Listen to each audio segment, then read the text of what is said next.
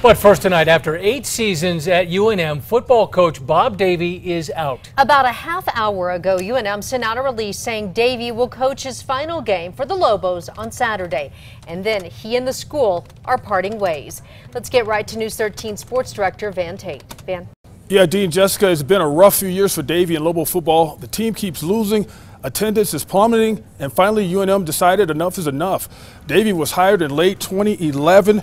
The program was in shambles following a disastrous few years under Mike Loxley. They peaked under Davie in 2016, going 9-4, but the last 3 years, they're 8-27, only beating second division teams and other bottom dwellers.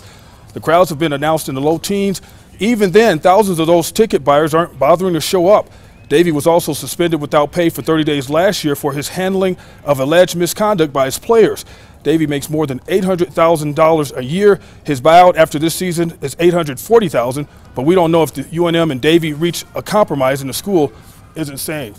Now the Lobos finish up at home against Utah State on Saturday. A loss would be a 2-10 season on the heels of 3-9 seasons. Back to you. All right, thank you, Van. Davie also missed 2 games this year after having a serious medical incident in the locker room after a game at University Stadium.